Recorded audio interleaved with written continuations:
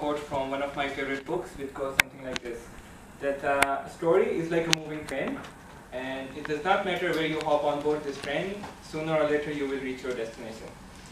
So today in my speech, I will take you to 3 different stops on the moving train, which is my life story, and I hope it will keep moving for a long time. And but before I get into that, let me just get over with some basics. So because this is my first speech, my name is Dan. I come from Pakistan, and I moved to Wroclove a few years ago because of my work. I'm working in Nokia as a product manager. I like traveling, I like reading books, and the rest I hope you will discover while I spend my time in this stuff. So without further ado, let me take you to the first stop, which is called Nomad. So most of you must have heard this question: where are you from?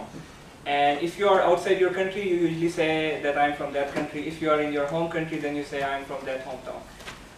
But for me, whenever someone asks me this question, it's a hard question. Okay, it's easier in Poland because I can say I'm from Pakistan, but it's a bit difficult when they ask me where in Pakistan, because I'm 27 years old and I have never lived in one place for more than 5 years. If you know anything about Pakistan, you would know that it's a very diverse and huge country. So even if you move like few hundred kilometers in any one direction, you find yourself in a completely different culture, tradition, customs, language, food, everything is different. It's not like, it's similar to how you would feel like if you would move any one country to another in Europe. So it wasn't always an easy thing to do. It was not always an easy experience. But what made it work was the friendships that I made in those places. Because from my experience, I can say this now, that it does not matter even if the place that you are in, it feels like hell. If you have good friends, it will feel like to you like heaven. And even if you don't have good friends, even a heaven-like place can feel like hell. You will feel lonely. So that's the one thing that kept me moving all these different places. So that was the stop number 1, Nomad. Let's go to the stop number 2, which is curiosity. So I'm a very curious guy. If you have ever heard this proverb, curiosity killed the cat. So I think that was probably written from me. Maybe I killed a couple of cats. Don't tell the cat lovers. If I'm interested in something, I am going to try to know as much and as quickly as possible about this topic. It can be about a person, about some historical topic, about the place I'm living in, about some country, or something like Toastmasters, for example. What it does is that it gives me a lot of useless trivia. I have a lot of random information after spending hours on Wikipedia. So, for example, I can tell you that in the year 1900, there were only 70 sovereign nations or states in the whole world. And nowadays we have almost 193 recognized states. See, completely useless information. You cannot do anything with it.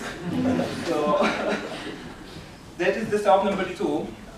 Now let's go to stop number 3, which is live stream. So how many of you here have heard this question, what is your live stream? Raise your hand. Okay. Okay. So I hear it from time to time, and recently my answer has always been that I want to bring peace to the world. And I'm not joking, I'm serious. Because I come from a country which hasn't been so peaceful for the past few years. And it's in the world is also similar for past let's say 1 or 2 years, and I have a belief that actually I can contribute something towards it, and I don't want to be sitting on the sidelines and just waiting for things to happen. But I'm not naive, and I know that I do not have skills or experience to do anything about it, which I would like to do, which I think are only 2 ways to do. One being a politician, and other not being a politician, but the person who actually devised the policy, the expert on geopolitics and international relations. So one of these 2 things in the future, I think I will go for. So that was the stop number 3, live stream. Why I chose these 3 stops to tell you today? Because the reason that I am in this club in Toastmasters are somehow related to these things that I just told you. Because first of all, I would like to meet some interesting people and make friends with who share the same passion and who want to learn the same skills. which should make living in Wroclove even more awesome than it already is, and hopefully this will be the first city that I live in for more than 5 years. Second, I need public speaking skills to put that useless trivia that I have in my head, but put it into some contextual information and present it to other people so they can also take benefit out of it. And if I am ever going to do anything about my life dream, I need leadership skills, which I think Toastmasters give a very nice opportunity to learn. So I would like to conclude by saying that I'm very happy to start this new chapter of my life, or should I say maybe a new stop in my life, and I hope that you will also enjoy this my moving train of my life story, and hopefully it will be a wonderful one. Thank you.